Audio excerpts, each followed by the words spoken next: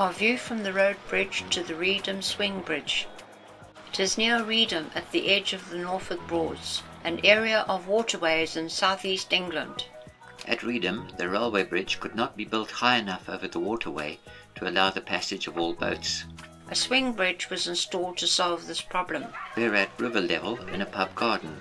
Lunch is awaited. Suddenly, we realize it is closing to any tall river traffic. With rail repair work listed for this weekend, we had expected the bridge to remain open, as in open for river traffic. One man in a high visibility vest walks across. Change of shift perhaps. Small boats like this beautifully finished wooden one fit under the bridge with ease. It can now be opened upon request. As we lunch al fresco, small craft glide under the bridge.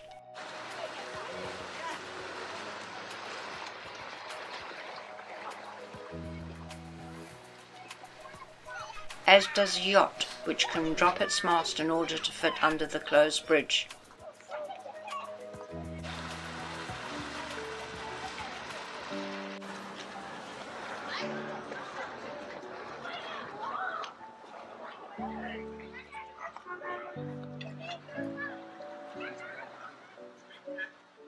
Someone let go of the steering wheel. This one gets banged up against the bridge support, nearly sending someone into the water.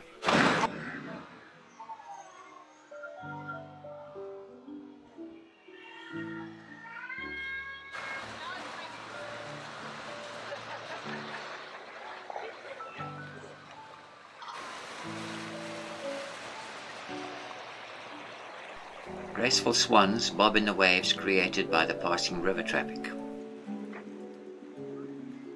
Without warning, the bridge opens again.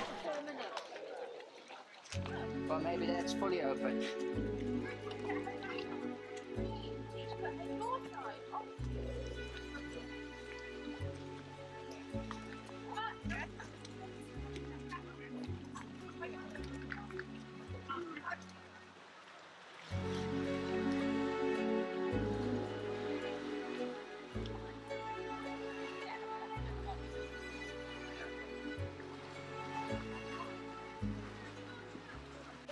To let these tall masted craft through.